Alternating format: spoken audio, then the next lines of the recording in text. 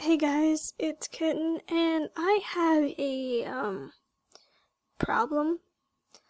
I don't know what exactly the problem is, but as you can tell, for some reason it like all RGP maker games I'm playing are like it won't let me go down.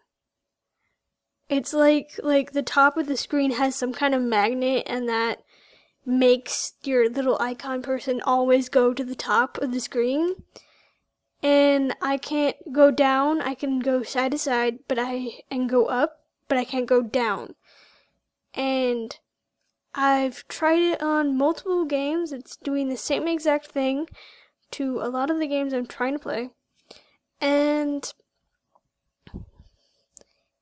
one thing I noticed is that one game, like when I didn't have Bandicam recording, it worked fine.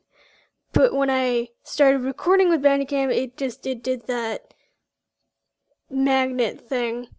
But that was, I think, the only one that really did that. And I'm just confused. I don't know if it's a Bandicam thing or it's an actual RPG Maker issue. So I need some help, guys.